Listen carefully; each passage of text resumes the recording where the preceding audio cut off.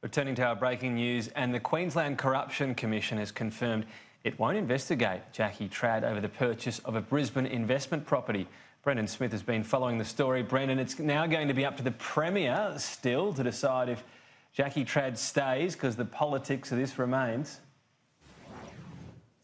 Yeah, that's right, Tom. There have been major calls from the LNP when this story first broke about 50 days ago to sack Jackie Trad after the purchase of that $700,000 investment property in Woolloongabba. I'll read some of the CCC statement now. The CCC says there's no evidence or information that was identified that supported a reasonable suspicion of corrupt conduct. However, the CCC does release some recommendations to Parliament. It has recommended that the state government create a criminal offence for failing to comply with the Register of Members' interests. So had that law been put in place when this happened, it would have been a criminal offence. But as it stands, Jackie Trad has been cleared of that purchase. Of course, this is when her husband purchased a $695,000 investment property in Woolloongabba. That property is right near the multi-billion-dollar Cross River Rail project. That specific property would be benefiting from that project, not only an increase in property prices, but also rental income as well. We will be hearing from either Jackie Trad or the Premier potentially at some point today about